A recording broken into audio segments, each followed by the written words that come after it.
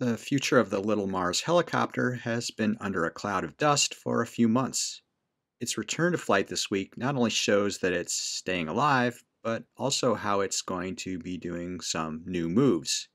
On this episode of Mars Guy, it's been 3 months since Ingenuity's previous flight, the one with the unwanted spacecraft debris. And no, that's not toilet paper. Check out episode 78 for more info.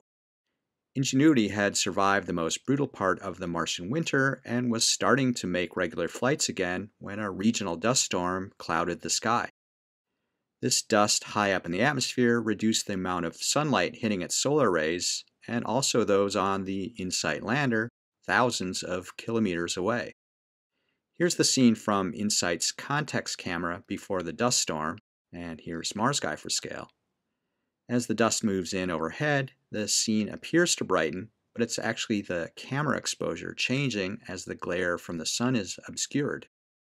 Here's how it looks to the arm-mounted camera. Watch how the seismometer's shadow over the scoop trenches disappears as the skylight becomes more uniform.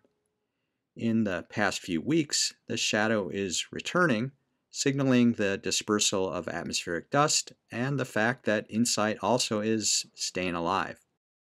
It's notable in this view how dust sticks to vertical surfaces on the arm and its claw, probably because of electrostatic cling in the extremely dry air. This shows that even if the solar panels could be flipped over, as some have suggested, it would not get rid of dust. Also note that some kind of windshield wiper would not work across the uneven surfaces of these panels. Another suggestion. Ingenuity snapped a picture with its nav cam as the dust was starting to clear in mid-October and then 3 weeks later.